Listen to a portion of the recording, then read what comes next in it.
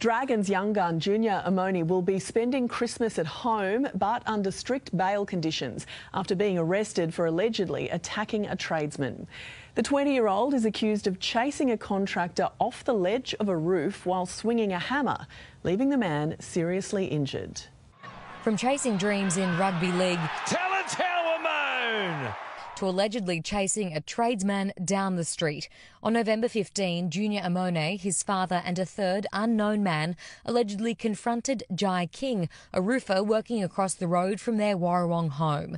Police say the trio raised issue with the contractor's ute being parked on the nature strip. The St George Illawarra 5'8", allegedly jumping on the vehicle, smashing the windscreen. He then allegedly chased the worker up onto the roof of a two-storey home, swinging a hammer. Just saw one guy running across and I thought, my God, this guy's going to break his neck. He's running across the roof. The victim claims he was chased off the edge, falling 2 metres onto an air conditioning unit, breaking several bones. Next thing, he just run off and he was like pretty quick in running. And he's gone down a laneway and then these other two guys jumped over the fence and ran past us. They were on a mission.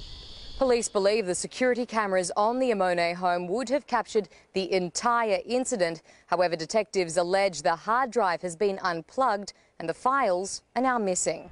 Police arrested 20-year-old Amone yesterday but consented to releasing him on bail today with a $100,000 surety. His family at Wollongong Court missing, though, his biggest supporter, his father, who was arrested in the immediate aftermath. Do you think this will jeopardise his career?